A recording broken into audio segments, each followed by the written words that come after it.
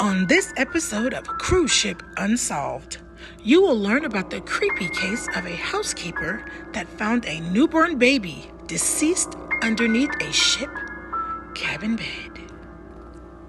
The Alicia Keir case.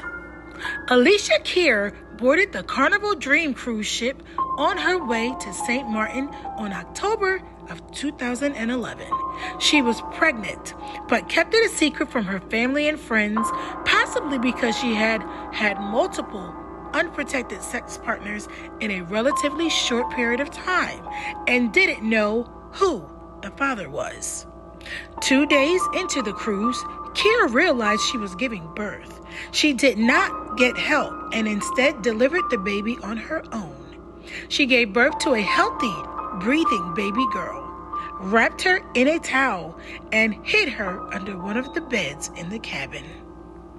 The child died of exposure and neglect while Keir continued to enjoy her trip. Once the ship docked in St. Martin, a cleaning crew discovered the deceased infant and alerted authorities.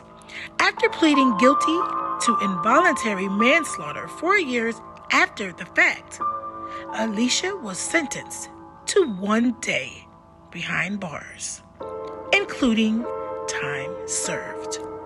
Did Alicia Keir receive adequate justice for neglecting to notify someone on the ship that she had just given birth, leading up to her final act of neglect that unfortunately resulted in the death of her own child?